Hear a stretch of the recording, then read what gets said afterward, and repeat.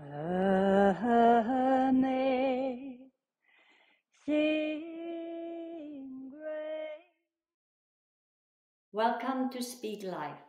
Today I want to do a warfare prayer. I feel like I haven't done that in a while, but I think it is necessary for such a time like this to pick it back up and understand that we are in a spiritual warfare, that we do not wrestle flesh and blood. So I just pray that this prayer will bless you. Let's send the enemy to flight in Jesus' name. So if you just repeat this prayer after me. Father in heaven, I come before you in the mighty name of Jesus, because I have been invited to come boldly before your throne room of grace, to find mercy and grace to help in time of need. I resist the oppression that has come against me and my house and my spouse and my marriage, and I lift up a shout of praise. I glorify you and your majesty, and declare that there is no one like you. The name of Jesus is the name above every name, at whose name every knee must bow, in heaven and on earth and under the earth. I declare that all evil agents must bow to the knee at the mention of his name.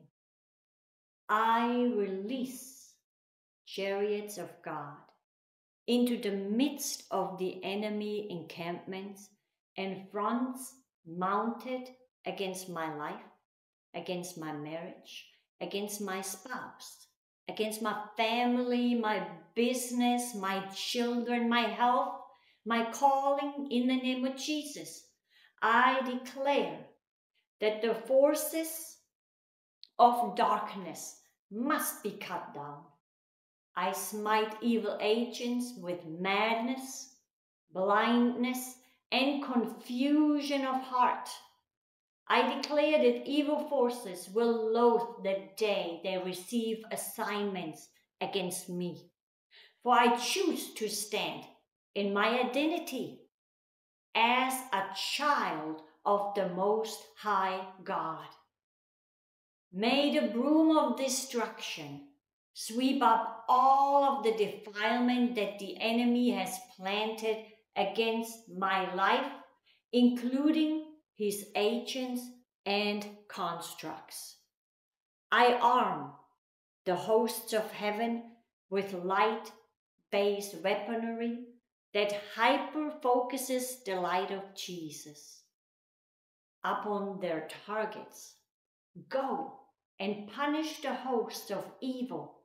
I speak that the breath of God strikes the enemy coming in and going out. I declare that evil spirits that are apprehended are force-fed the bread of adversity and the waters of affliction. I declare that they are smitten with boils and that they are pierced through with daggers. I speak that there will remain no safe place for the enemies that take up arms against me. The pursuers will become the pursued as the vengeance of God is engaged on my behalf. I speak that my testimony of injustice is beheld in the courts of heaven and becomes the evidence that unleashes the wrath of God upon his enemies that destroy my life and the lives of those he loves.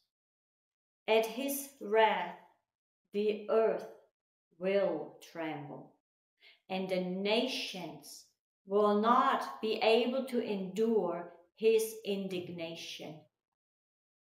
I declare that all of the areas of my life that are under attack are being retuned and harmonized to the frequency of the voice of the Most High God, down to the very genetics that compose my person.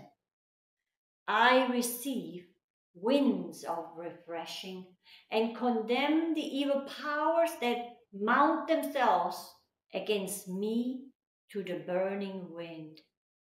I declare that all of their paths, highways, wormholes, portals, and stargates are rigid with snares, tripwires, and booby traps that are linked to devastation, glory, bounds.